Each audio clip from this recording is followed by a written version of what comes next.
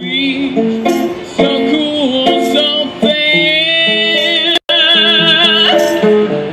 I went to see the doctor. She's very low, he said. Went back to see my baby.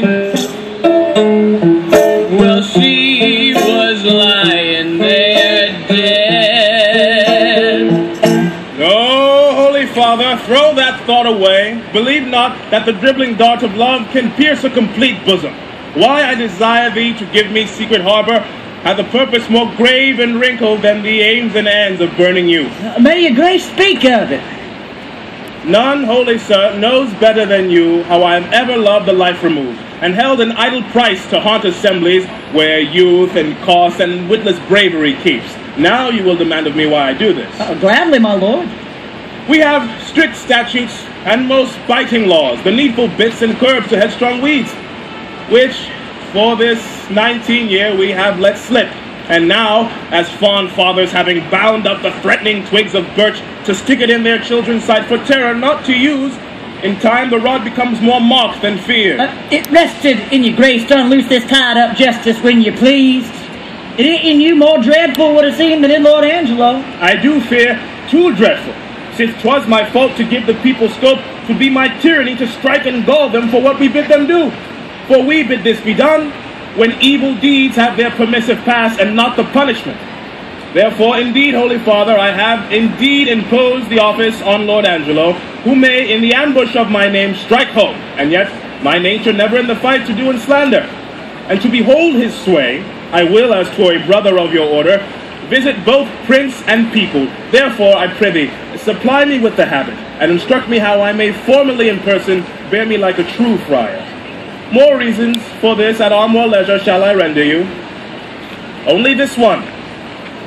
Angelo is precise, stands at a guard with envy, scarce confesses that his blood flows, or that his appetite is more to bread than stone. Hence shall we see, if power change purpose, what our seemers be. Glory, glory, hallelujah. Glory, glory, hallelujah. Glory, glory, hallelujah. His truth goes marching on. And have you nuns no farther privileges? Or are not these large enough? Yes, truly. I speak not as desiring more, but rather wishing a more strict restraint upon the sisterhood, the voters of St. Clair. Oh! Peace be within this place! Who's that which calls? It is a man's voice. Gentle Isabella, please turn the key and know his business of him. You may, I may not, you are yet unsworn. Once you have vowed, you must not speak with men, but in the presence of the priors. Then, if you speak, you must not show your face, or if you show your face, you must not speak. Oh there, I say! I calls again, I pray you answer him.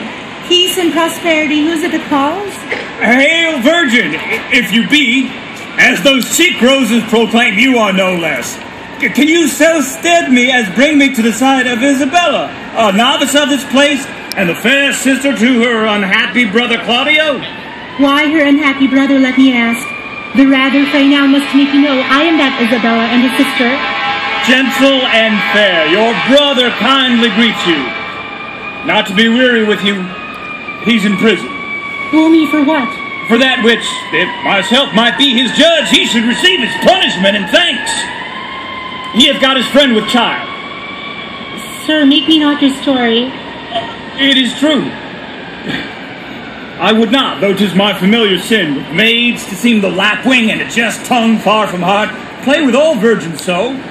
I hold you as a thing enskyed and sainted. By your renouncement and immortal spirit to be talked with insincerity as with a saint. You do blaspheme the good in mocking me. Do not believe it. Fewness in truth, 'tis thus. Your brother and his lover have embraced, as those that feed grow full. It's blossoming time that to the seedless the bare fallow brings to teeming poison. Even so her plenteous womb expresseth his full tilth and husbandry. Someone with child by him? My cousin, Juliet? Is she your cousin? Adoptedly, as schoolmates change their names by vain though act affection. She it is. Oh, let him marry her. This is the point. The Duke is very strangely gone from hence, for many gentlemen, myself being one, in hand and hope of action.